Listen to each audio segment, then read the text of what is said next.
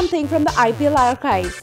After SRK's team crushed Shilpa Shetty's at the Eden Garden, the mood was set for a great celebration with a fashion show for the cricketers and guests followed by a disco night. Chris Gayle took an instant liking to Sherlyn Chopra when he met her at the bar. Soon Manoj Tiwari, Murali, Kartik and Ishant Sharma joined the twosome. The gang then hit the dance floor.